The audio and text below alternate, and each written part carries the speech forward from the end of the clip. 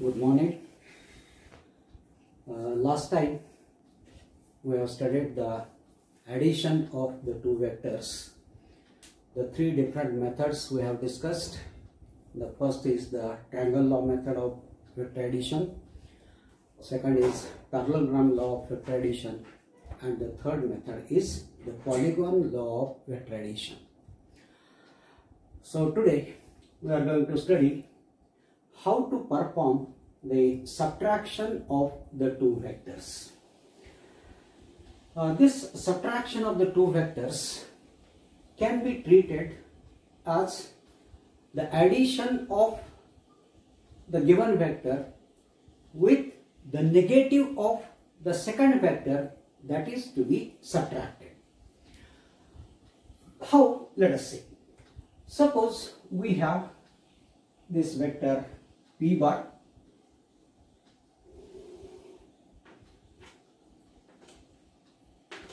this is the vector p bar, and we have this vector q bar. Let us consider we want to subtract the vector p bar, q bar from p bar. We want to obtain p bar minus q bar. So, if we complete this parallelogram, we have seen that the diagonal originating from the common point between the two vectors gives the addition of these two vectors p bar and q bar. This diagonal gives p bar plus q bar. Now, here we want to subtract the vector q bar from p bar. So for that purpose, what is to be done? Let us see. This subtraction p bar minus q bar can as well be expressed as p bar plus minus q bar. The subtraction p bar minus q bar can as well be expressed as p bar plus minus q bar. So we have seen the negative vector, the concept of negative vector. If we have this vector q bar, the negative of this vector q bar can be obtained by drawing a directed line segment starting from this common point, say O, having the same magnitude as that of q bar, but the direction of this vector should be exactly opposite to that of q bar.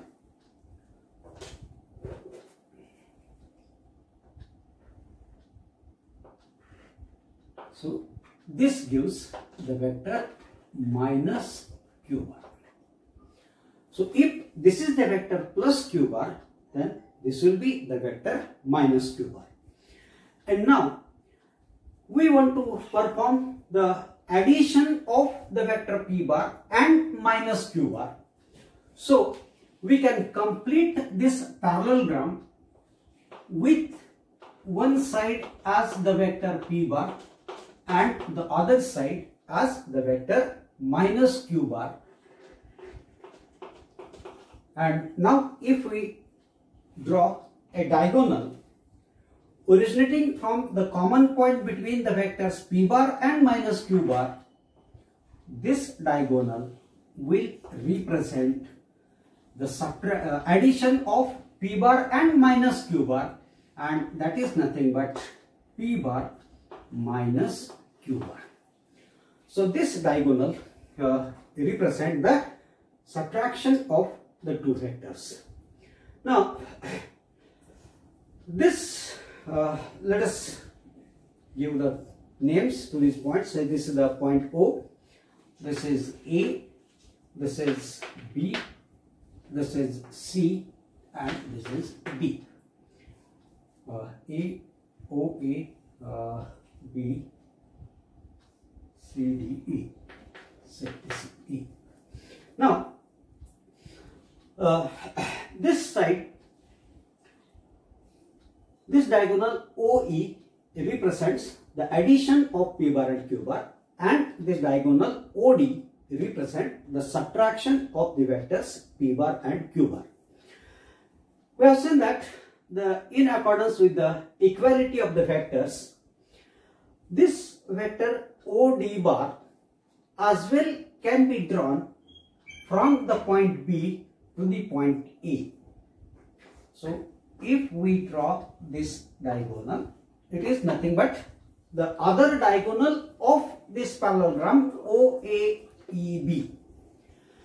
The first diagonal starting from the common point between the two given vectors p bar and q bar represents the sum of the two given vectors, and the other diagonal of this parallelogram represents the subtraction of the two given vectors p bar and q bar.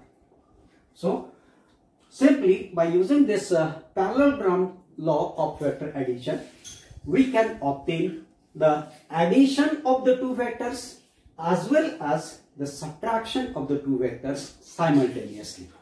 So one diagonal of this parallelogram represents the addition, and the other diagonal of this parallelogram represents the subtraction of the two vectors, because here the vector OD bar has the same magnitude as that of the vector BA bar, as well as the direction of OD bar and the direction of BA bar are one and the same. So we can say that these two vectors OD bar and BA bar are equal in magnitude as well as direction.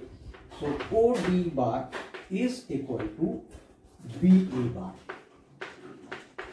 So that is how we can perform the subtraction of the two vectors. So that is the concept of subtraction of the two given vectors. Okay.